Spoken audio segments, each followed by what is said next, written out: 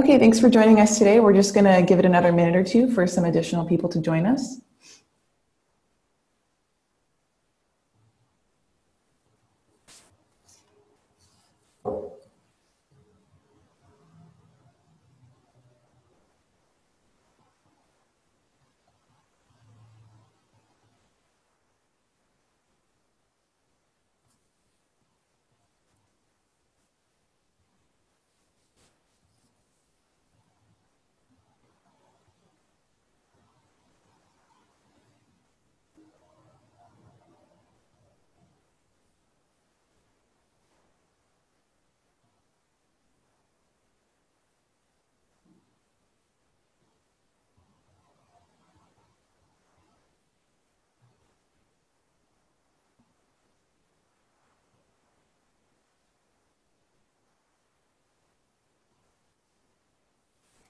Okay, thanks for joining us today for our webinar, Preparing for Ontario's Upcoming Web Accessibility Requirements, AODA, presented by Open Insight Improve. Today, our subject matter experts are going to be Jennifer Chadwick from Site Improve. She's their lead accessibility strategist, as well as Rune Nielsen, a product owner at Open. I'll hand it over to them to introduce themselves.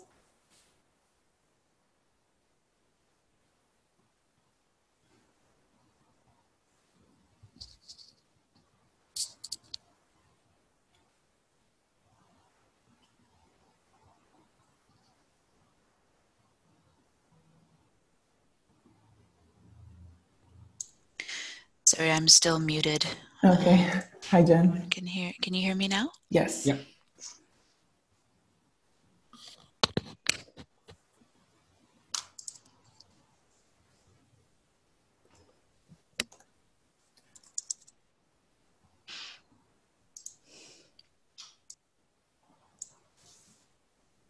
Sorry, everyone. Seems like we have some technical difficulties. Jennifer, can you hear us?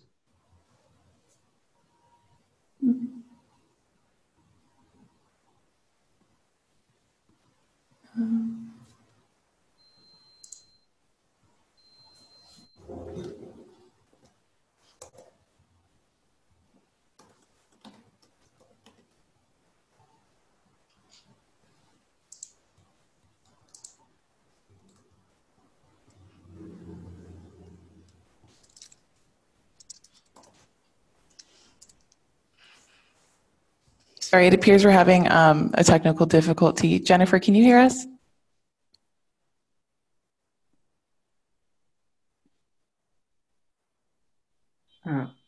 Julie, I'm just confirming I can hear you. Okay. Can you hear me as well? Yes. Perfect.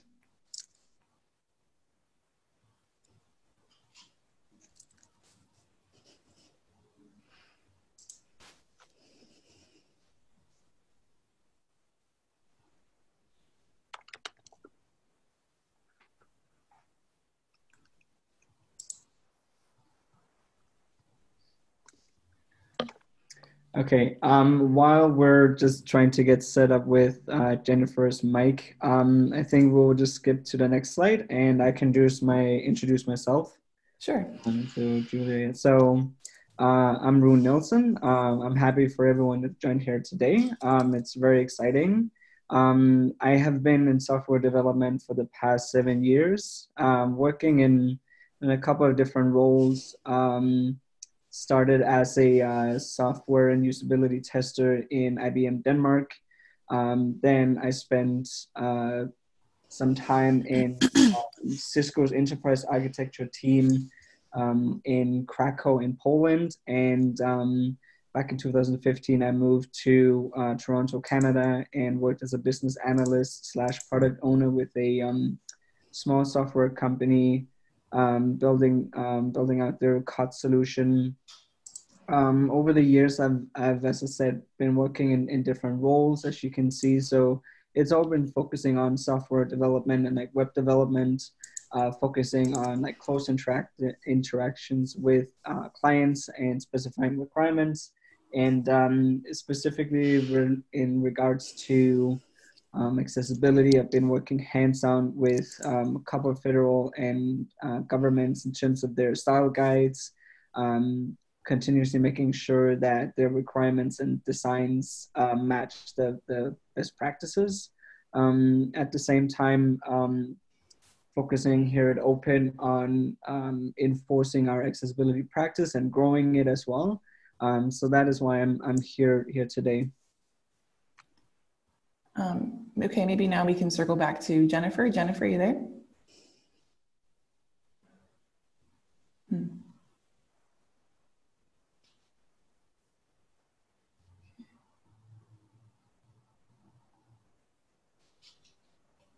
Julie, I wonder if we should try and start the Zoom link again, since everything was working fine before we started the call. Mm-hmm. Yeah. Okay.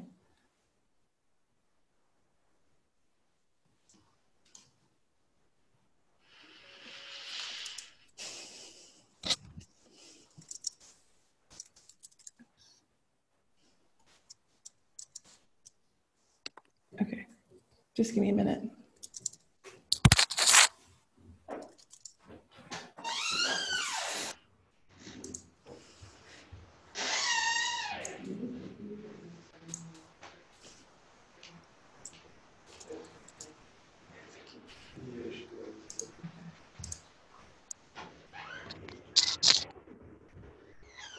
Okay, Jennifer, can you hear me?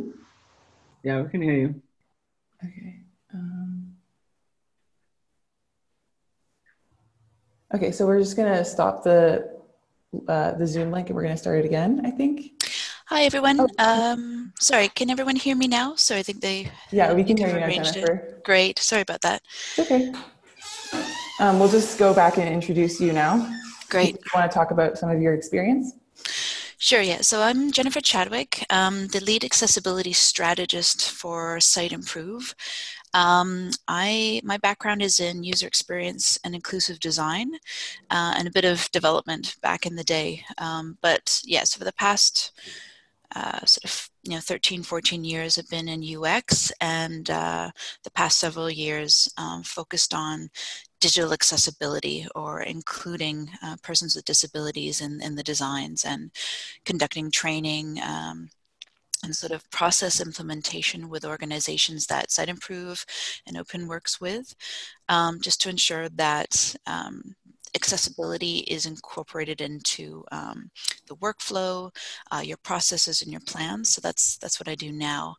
I'm also sort of an active member of the W3C, because I believe they have some really great resources. So that we'll talk about at the end of the webinar. But yeah, I'm excited to talk through some of the things we're going to work on today. Awesome. Okay, we already went over Rune's experience. Great. So I'm just going to give you a brief overview of what's on our agenda today. Our subject matter experts are going to go over what exactly is web accessibility and inclusive design, and how accessibility of your site affects its visitors. We're going to be talking about some of the benefits of making your site accessible to people with varying abilities and disabilities. As some of you know, accessibility legislation in Ontario is changing. So we're going to be discussing some of the specifics, what you need to know to comply by the 2021 deadline. Additionally, our subject matter experts will walk you through the steps you should be taking to building your accessibility roadmap, while helping you understand some of the different roles and responsibilities of accessibility within organizations. So please feel free to ask us any questions throughout that you might have. We'll be doing a Q&A at the end of this presentation. We're hoping to get to all of your questions. If we're unable to, we'll send you an email separately, providing you with an answer. So let's just jump into things. We're going to start with a quick poll. How prepared is your organization for web accessibility compliance? So we'll just give you a minute or two to make your selection.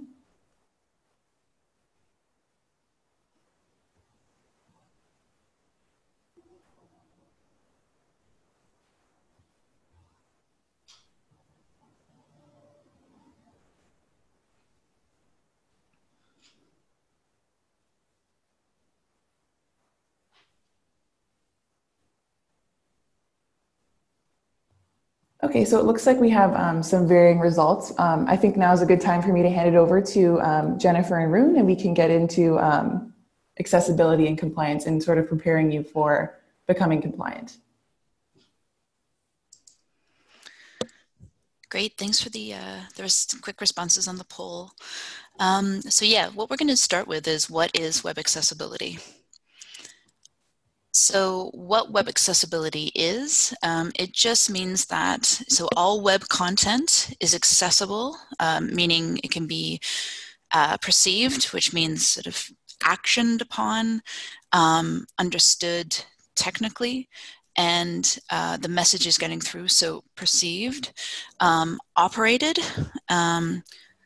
interacted with, and successfully, and understood, meaning the content and the context is fully understood for websites and mobile applications without any barriers by people of all abilities and disabilities.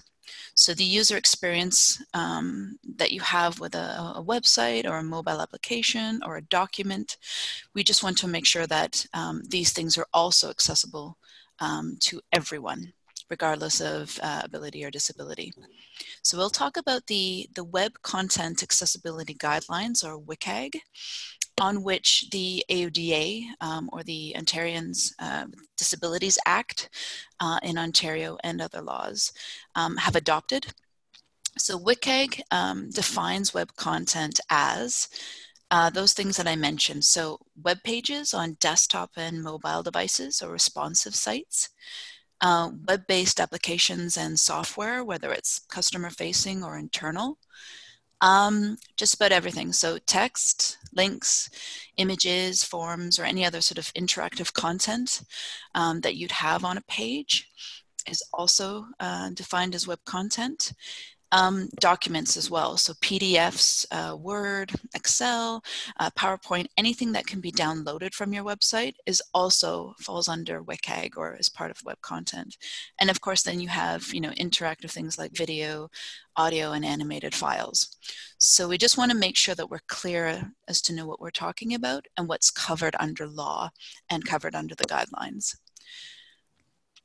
So then we'll sort of move into, the laws that we have in place now in Ontario and other provinces, but also, as Julia mentioned, we're going to talk about the ACA, or the Accessible Canada Act, that was just passed. So the importance is to know that there are deadlines for AODA, which we'll talk about, and those are changing. There's upcoming regulations as well. So the AODA was passed in 2005, and it's what we call a human rights law, or a civil law that protects the rights of persons with disabilities to have equal access to information, education, being able to work and to contribute and sort of successfully be part of society in those ways through obviously not only the built environment, through physical accessibility spaces, but also it also includes web accessibility. So there are 5 regulatory standards that cover these things: customer service, information and technology, employment, transportation, and design of public spaces. So the goal is to be barrier-free, meaning that everyone can access a building, but also access web and mobile devices, and do so freely without any technological or societal barriers by 2025, and that's the goal. So as I mentioned, there are other provincial laws that are not as mature as the AODA, but Manitoba is probably the most mature. Then BC has developed an act. Quebec has an act for their own government. Nova Scotia is coming up quickly behind. And then, as I mentioned, there's the Accessible Canada Act, which we'll get to in a moment. We move to, specifically the website requirements. So this is interesting. So the AODA is actually sort of globally recognized, especially in the States and in the UK and Europe, because it's one of the few accessibility laws that actually cites the ISO standard of WCAG as the requirement for web accessibility. The ADA in the US does not call out web accessibility, or doesn't sort of clearly define it based on the guidelines. So we have a really strong law, and we have an enforcement through the regulation through WCAG. So what you need to know is as of sort of January 1st, 2014, all new public websites, significantly refreshed sites, or sort of any web content that you posted after 2012 must meet WCAG 2.0 at level A. So there are 3 levels of WCAG, and I'm more than happy to answer any questions about the specific sort of differences and importance of that. But there's level A, AA, and AAA. So what we're saying is that any public websites within your organization that you have all that web content on must be, applicable, or sort of must be compliant with level A as of 2014. And this is the beginning of 2021. It's now AA. So this is a lot of organizations have this in mind, and this is the goal they're working towards now. So yeah. So who must comply with the AODA? Well, public, private, and nonprofit organizations with 50 or more employees must all comply and make sure that their public websites and digital properties, as we mentioned, are compliant. So I've made a list here: municipalities, government ministries, hospitals, schools, stores, restaurants, retail, whether it's bricks and mortar, and you have a website for your dental office, or if you're solely, you're selling products and services online completely. Just about everyone has to abide by the rule in Ontario. So we also talked about one thing that's quite exciting and long overdue, which is the Accessible Canada Act, or Bill C-81, which was passed in June of this year. And it's a milestone because it takes all the good stuff about the AODA, the upholding people's rights within Ontario, and now federally, all across all provinces, the right to access information, the right to participate in society through work, education, being consumers, all that stuff. That inclusion of people in society is the goal. And now our government, the government of Canada, has now said to itself that it must abide by the same rules. So it's updating its own websites, it's updating its own policies to ensure that the employment rate of persons with disabilities increases, and people are, there are incentives for companies to make their workplaces more accessible and inclusive, so everyone can get ahead, which is really, really exciting. But in terms of a legal perspective, there are certain regulated entities from the government that must abide by this Accessible Canada Act.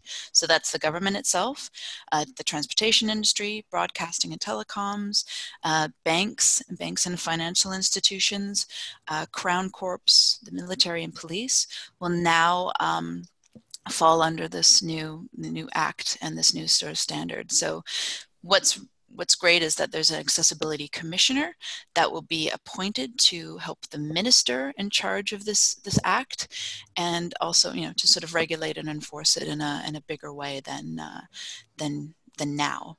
So there's mandates, and there's an attempt to cease violations, but also provide grants and contributions and incentives, as I mentioned, to companies, and businesses in Canada as well. And the one thing that we love is that WCAG is also included in this, and the understanding is that it will the ACA will adopt 2.1, which is the latest version of WCAG. So whereas the AODA calls out 2.0, and again, more than happy to answer questions about what new guidelines are included in 2.1 after the call, or on our call. But yeah, that's exciting stuff. Rune, do you want to talk about the common challenges and myths about digital accessibility that you've come across? And we also have another poll. And we have a quick poll, yeah. Great. Yeah, so let's start off with the poll, because it's a great segue into like the next couple of slides as well. So we'll just give you a minute or two to answer the poll quickly.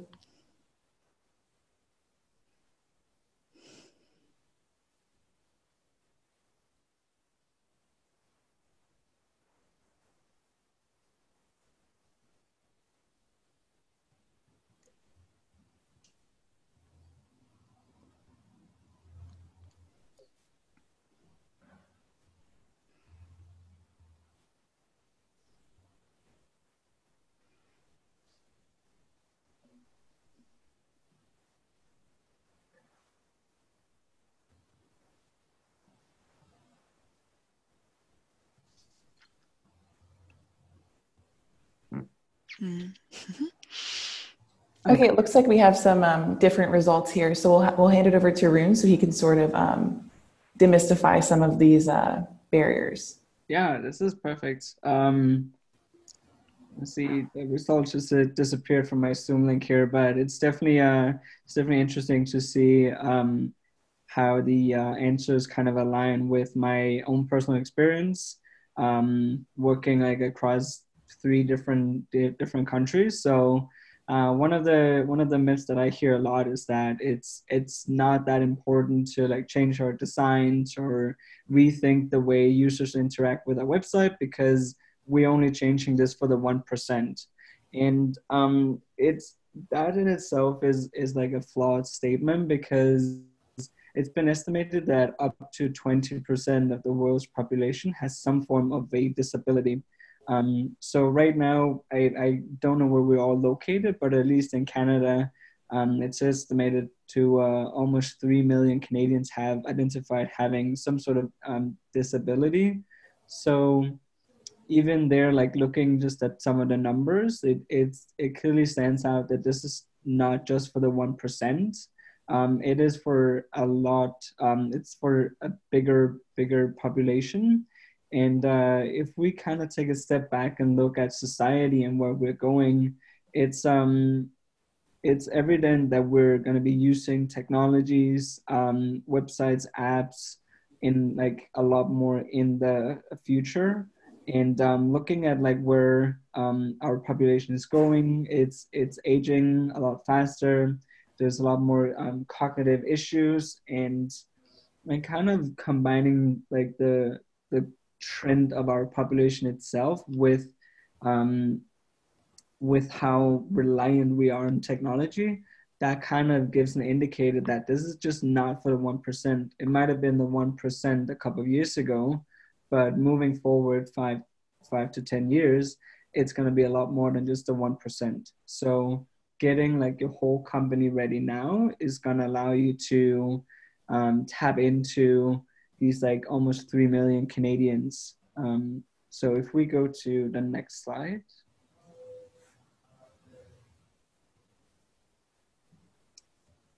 So the next one is really in terms of return on investments. It doesn't make a difference.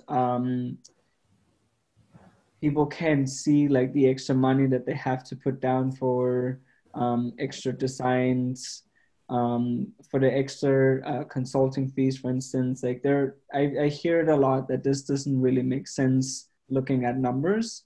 Again, here looking at like the actual facts. It's been estimated that 1.5 billion people worldwide has some sort of disability. Looking at these on a more hands-on number, that's 1 in every 5 people, and kind of tying that into actual dollar amounts, we're looking at a 1.2 trillion in buying power. So if your corporation is thinking that you're only designing for 1%, doesn't have an impact on my ROI, then looking at like these facts here, you're kind of missing out on a 1.2 trillion pool of money. Not saying that you're offering service to the whole world, but it kind of gives a kind of a different view that this is not just the 1%. If we're looking at the users with some sort of impairments, their buying behavior is a little bit different from people without disabilities. People without disabilities will typically just buy products based on like the features. They will go to a website because they know they have all the products that they want. But 80% of the internet customers with impairments will actually spend their money on websites that are easier for them to use and not necessarily focus on like the cheapest products. So it's kind of interesting that we have to change the way we think, that it's not just a matter of having the cheapest products or the products with the most features. It's really about like how easy is it for people to navigate on our site, to see all the content, to tap through the site. That's really what's driving that type of behavior. Myth number 3 is that it costs too much. It's too time consuming. It requires a lot of resources. And this is something I've seen in the past as well. And this is something that a lot of research is also validating, that it takes about the same time to fix a website that's already built. So it takes about the same time and money to fix that after it's been built as it does to just rethinking and thinking accessibility into it from the day one. So if you have the tools, the practices, the people, the kind of process in place, then you're going to save a lot of money in the long run. And at least one of the items that we do at Open is that we make sure that accessibility is part of our definition of done. So moving into like the second column, when it comes to like writing requirements, we make sure that there's nothing that gets shipped to our clients that doesn't comply with the WCA AA. So that's one of the things that we have in our definition of done. So for the audience here, it's really like writing your requirements, training your staff, potentially finding new resources or upskilling your employees, making sure that you have the right tool sets, and maybe even looking at your existing code bases. That's often like half the time and like half the money that it could take if you were to correct the site after it has been launched. So it's really trying to get away from this like almost panic mode that, oh, our site is not accessible, it's going to take so much money to fix it. And moving forward, it's really about making sure accessibility is important from the first day. Move on to the next slide. I think Jennifer here, this is a great segue into your good and bad experiences. Yeah, so another myth is that, accessibility has no effect on how people see our brand. And a lot of the times, and it's understandable, many organizations really haven't thought about persons with disabilities as being part of their consumer base. But as we know, they are, and they're very, like as Rue mentioned in some of the statistics we found, they're very loyal once they do find you as a differentiator. If your site is accessible, they will be, and I've heard this from friends in the community, they'll be consumers for life, or they will, gravitate towards you, and that's fair. So the iOS Press did some research to find that 87% of customers prefer to give their business to companies that hire individuals with disabilities. So what we were talking about in moving the dial within Ontario under the AODA or the new ACA, the Accessible Canada Act, where you have people who are highly, talented or have unique experiences and diverse abilities, being able to sort of make sure their workspace and your website internally and externally is accessible to them, and then hiring them. This makes a big difference to people who see your brand. If you're focused on accessibility, web accessibility and inclusion, you can see a significant change in attitude towards your brand.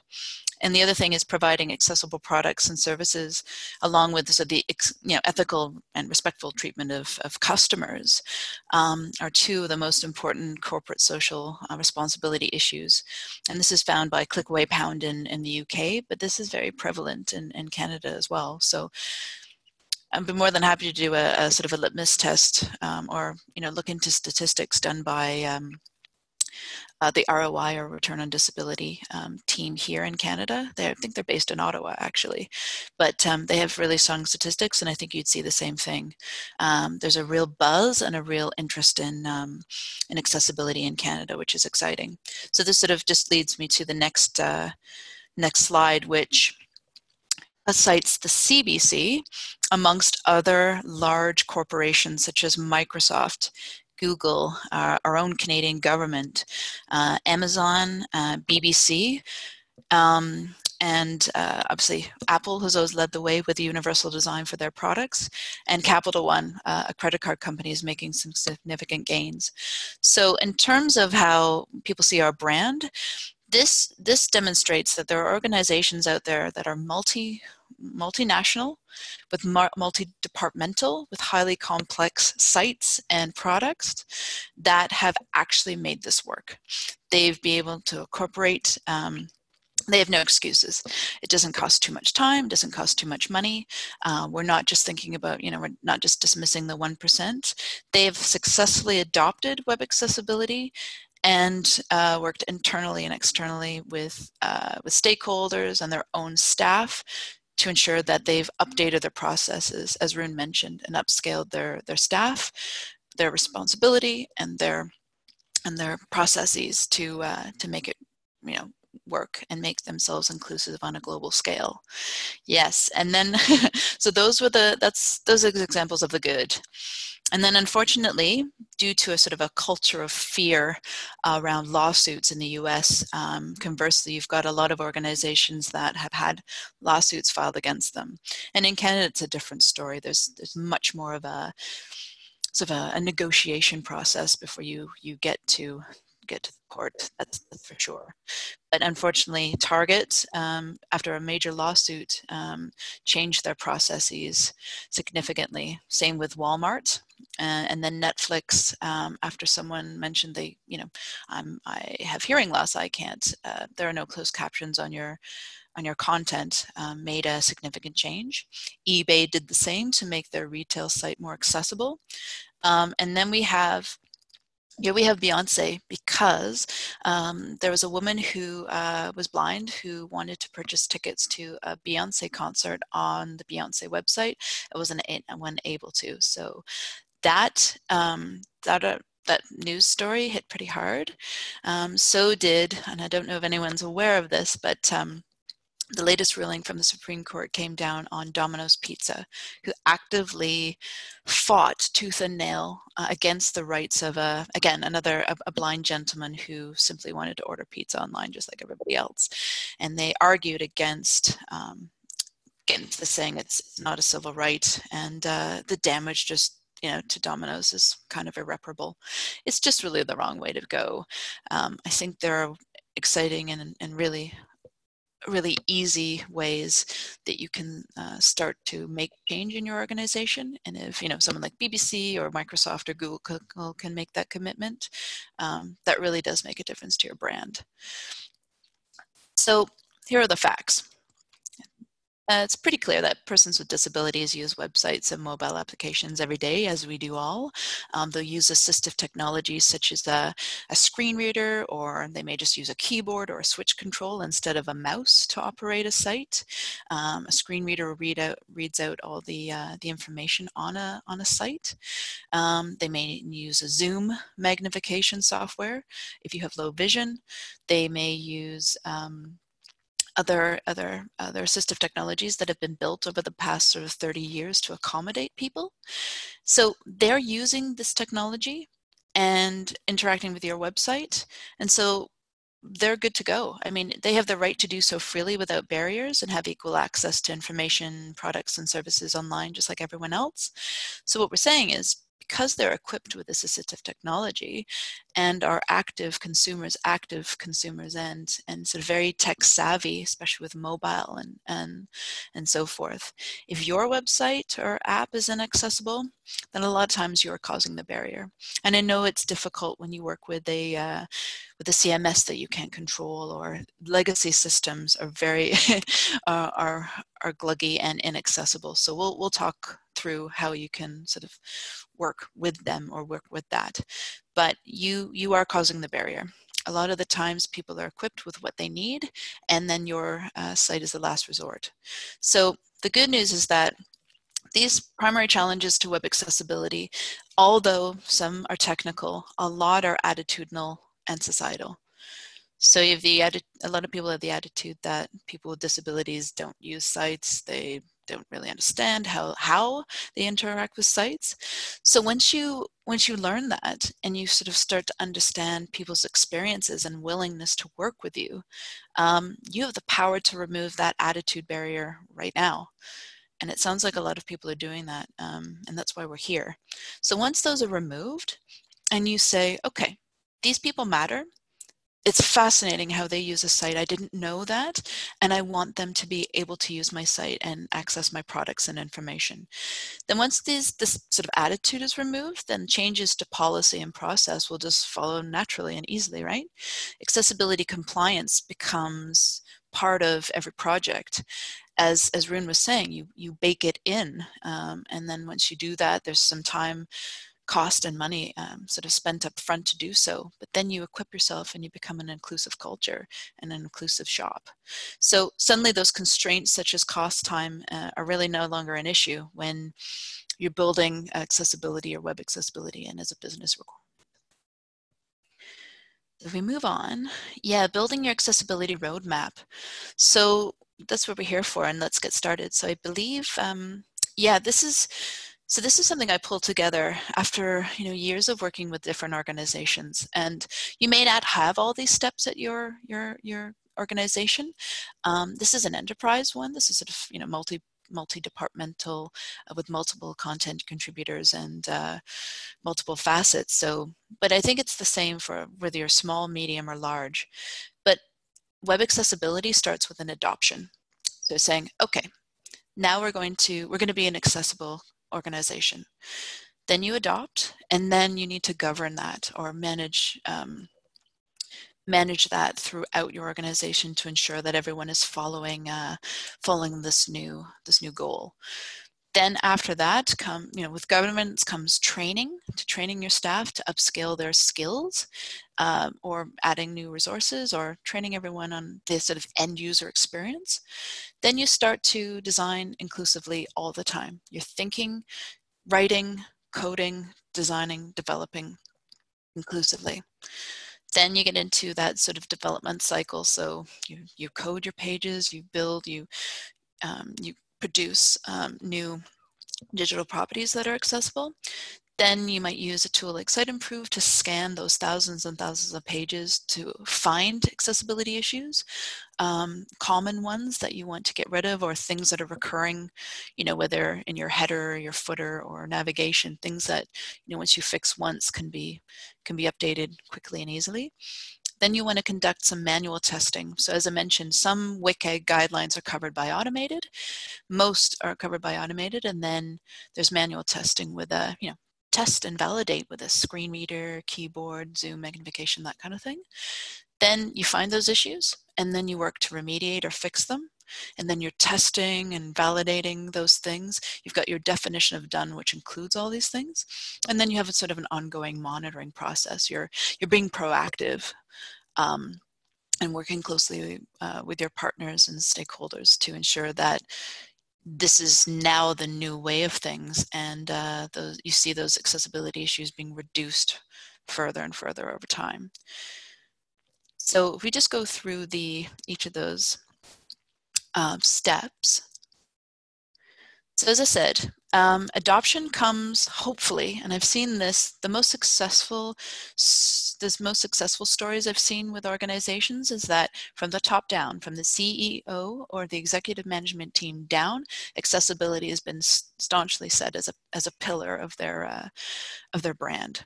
So if you're working within your team to conduct a few accessibility audits or assessments, or learning either from outside within the community or inside that there are issues, share those results with your EMT and identify those barriers that are causing, as we talked about, legal risk due to the law and the requirements of WCAG and AODA, or reputational risk, which we talked about, and lost opportunities for revenue generation and customer retention. Then you go into governance. And one of the key things to do here is to create a company-wide mandate, policy, or standard. So are we a company that's going to say, we'll put our stake in the sand to say, we're going to be we're going to comply with, we have an internal standard of WCAG 2.0 AA, before 2021. So by establishing that, it also means that you don't have to do it all at once. So and the AODA requires a compliance report every 3 years for private and every 2 years for public, I believe. So they understand that there's a multi-year sort of roadmap or plan that should be in place. So that's how you establish that and ensure that very specifically, if you work with Open, you know that they're fully inclusive and they are working alongside you. But a service level agreement with any vendor or of software or digital partner, just make sure that the service level agreement also includes your standard, so people know what measurement you're expecting them to face. Then training, so identifying current gaps in knowledge and practices right now within your team to equip them with the ability, the skills to make things accessible. And then if you want to assign an accessibility expert within your team, that's an excellent way to spread the word and to have a go-to person. Either that or you work with you hire a consultant, someone like that, to provide, this helps to provide guidance, obviously to start with, but also to maintain that governance. And then inclusive design. So you're writing, coding, and designing with accessibility in mind. And everyone has their role and responsibility to play. It's a great idea to create a pattern library, a code library, and a style guide. And I think Rune's going to talk about this as well. But if we go to the next slide, yeah, developing, retesting, and then doing that ongoing monitoring. But then we talked about as well, just building up that inclusive culture. So if you're unsure about how to fix something or want to complain about a certain system that's not making it easy to be accessible, talk to someone about it, work together to try to overcome those challenges within the organization. And then also, one of the sort of best ways to ensure that you're on the right track is to hire people with diverse experiences to either to be on your team or to, as experts in testing and validating some of the changes that you've made. So be that difference to people's lives. It makes a big, big difference. So key actions. As we said, establish a compliance standard, decide what it is, WCAG 2.0 or 2.1 at AA or AAA, whichever you want to place. Then conduct an assessment of your current websites and documents and everything that's downloadable from your site or accessible from your site, or if you have a mobile app, all the sort of tasks that you can complete on there. Using automated tools, as I say, it's an excellent way to have an overview of all the issues and where they're placed on your pages, as well as manual testing against your new standard. Then update your content and practices. Just get going, get started to stop creating barriers, see where they are and stop doing that practice. Start thinking inclusively, and then continue with what you're doing. And if you're doing something really well and you're being inclusive and doing this work in one area of your organization, then you can start to expand out to different departments. Update your policies and service level agreements. As we said, include a definition of done, include your company policy and your business requirements. Make sure that compliance with your standard, whether it's WCAG 2.1, 2.0, whatever, is included in your business requirements. So it can't be de-scoped from any project. That was significant, and in making sure that no one is sliding backwards and no one is forgetting about it. And also documenting things is incredibly important. And then identify knowledge gaps and create a budget plan for training, expertise, and tools. Roles, responsibility, and actions. Rune, did you want to talk about this, or we can share this? Yeah, absolutely. So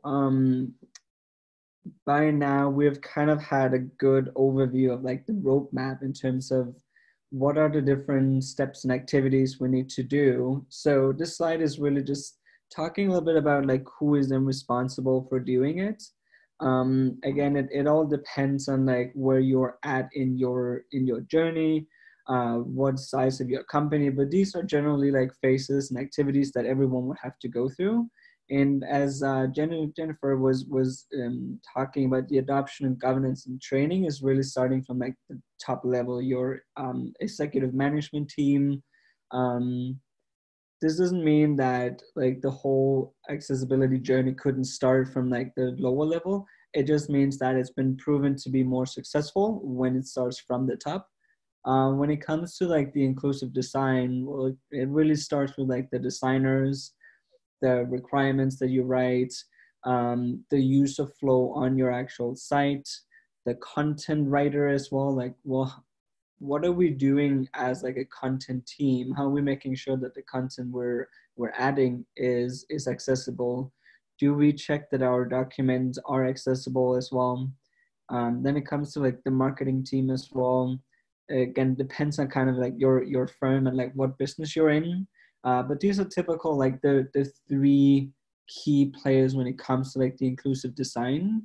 Then if we turn on to like the development and like the automated testing, manual testing, and like how to fix those issues, then it's like it's a tight collaborative effort between your development team, your QA, and depending on like if you have a partner company that's helping you, it's a really tight collaborative effort to make sure that you write your stories with accessibility in mind, you write your code with accessibility in mind, and you also test using Site Improve or other different tools that you can use out there. And then really forcing that ongoing monitoring.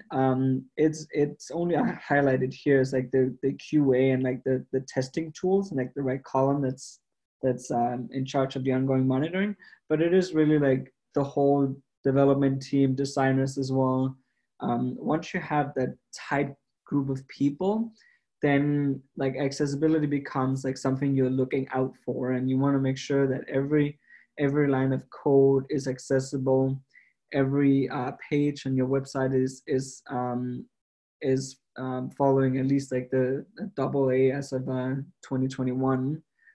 So it might seem like there's a lot of different departments involved here, but it is really the executive management starts it off, and then it goes into like your design content team, and then your development team, and like the last part of it with your developers, designers, and QAs. They have to work really close together and recognize that this is something that's very important.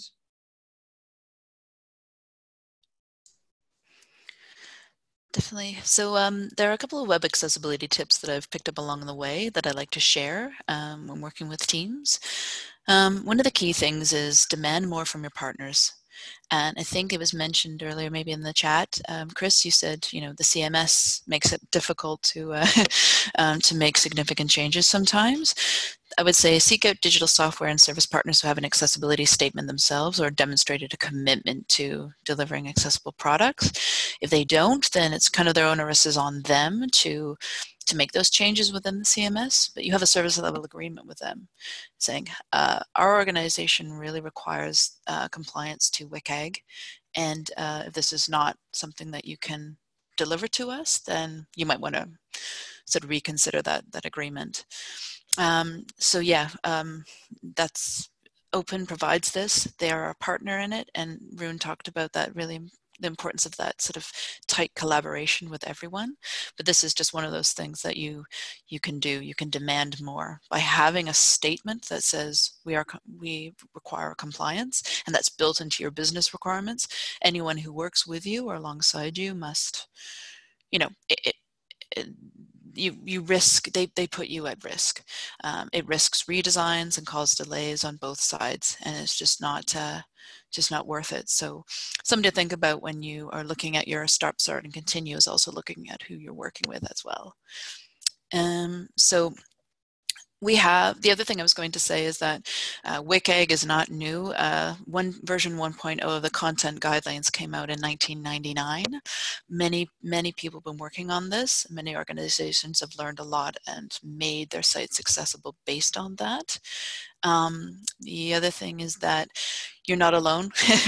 There are, and yeah, if you don't mind, Julia, going back to the resources, yeah, if we go back to the resources, thanks. Just to say that the WAI, or Web Accessibility Initiative, under the W3C, the W3C is that organization that created the guidelines, created WCAG. They, and part of these working groups for a reason, which is that I really want to be able to push really helpful, accessible, and sort of clear resources and tutorials on how people with disabilities use the web, how to design and develop, with tips for writing, designing, and developing. There are resources out there if you're not, actively talking about that with your, with your digital partner. WAI, I put this link in here. I encourage everyone to go to it. The WAI has a bunch of perspectives videos. So this is just a series of videos that demonstrate how certain people use technology based on their needs. So that's really helpful to get beeline directly to someone's user experience to understand how they interact with your site and learn, what barriers would come up. Send Improve also has an accessibility statement generator that was pulled together in collaboration with the W3C to say, you can fill that out to let people know that you're committed to accessibility, and here's how accessible our site is at the moment. But that's up to you to decide. Okay, I think that brings us to the question period now. We're just about at an hour. So I know one question that I received was, how will intranet sites be monitored, and how will they be notified if they have any compliance issues? And Jennifer, I think that might be a question for you. Sure, yes. So the good news is that absolutely the AODA requires that public sites, it's sites that public-facing websites are made accessible to AA by 2021. This comes up as well in terms of how intranet sites fall into that. So what I was going to say is that if you have staff, everyone has a right, a human right to be able to access information. So intranet sites, if you have anyone on staff who has accessibility needs or will in the future, then they would, the AODA would not cover that or monitor that. But rather, if they experience barriers in the intranet site, they can file a complaint to the Canadian Human Rights Commission. So, and being proactive, obviously you want to prioritize your compliance with AODA and getting your public-facing sites up to date. However, the intranet sites are just as important, but they would be lower priority on the list, if that makes sense, and hopefully that answers the question. Yeah. Okay, now I have a question that might be more directed towards Rune from the agency perspective. What are some different technologies that agencies use when they're testing accessibility for their clients? Great question. So I think just taking a step back, like one of the things that we do at Open is that whenever we engage with clients, like from day one, we ask them if they have any staff members on their site who has any form of disability, because then we could kind of get another level of testing. There's only so much testing you can do with tools. Like the actual best testing is like the manual testing with a person with some sort of disability. We use Site Improve, we use some other like in-browser tools, Wave tool, Pally, and then we really just use our common sense as well. So when people are onboarded in Open, they go through training as well when it comes to accessibility. So it's something like everyone is aware of, regardless of you being a junior developer, senior developer. So everyone has like the same kind of basis to look at code from. So testing, like in summary, is it's Site Improve that we run very, very, very frequently when we're doing development, and then a couple of other like in-browser testing tools. Awesome. there any more questions related to? We're just about at an hour here, so I think that'll be it. But I do want to say that if you have any additional questions at a later point in time, please feel free to reach out to Jennifer or Rune. Their email addresses are right here at the bottom. And then my email address will be on the next slide. I wanted to say thank you for attending our webinar today, and thank you to Jennifer and Rune for providing such great insights for all of us today. And hopefully we can translate this into our organizations. Thank you. Thanks everyone for joining. And thanks Rune and thanks Julia. Thank you, Jennifer. Thank you. Have a nice day, everyone. Yeah, take care. Take care.